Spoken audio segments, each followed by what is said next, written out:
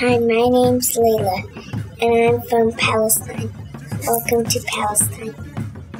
Palestine, the Holy Land, has a rich culture that goes back thousands of years. Palestinians come from the area located between the east shore of the Mediterranean Sea and the Jordan River. This area was among the earliest in the world to see human habitation, agricultural communities, and civilization.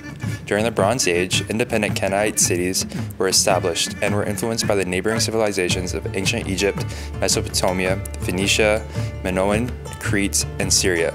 Palestine is the birthplace of some of the world's major religions. The region has a magnificent history as a crossroads for religion, trade, culture, and politics. Get a taste of everything that's unique to Palestinian culture. مرحبا وأهلا وسهلا فيكم بفلسطين. Welcome to Palestine. أهلا وسهلا. My name is Serene and I'm going to be representing the Palestinian culture today. Today I'm going to be talking about some of the artifacts that I have here on the table. Palestine is known to be the land of the olive tree, and that's why in the picture you have a lot of olive trees in Palestine. On the table we have the what we wear, the clothing, which is hand cross stitching.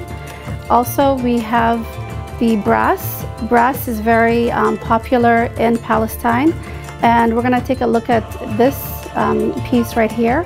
It says in Arabic, it says Al-Quds. Al-Quds means Jerusalem in Arabic, and this is a very special piece because it is all brass, and the way the design is achieved is actually by pounding.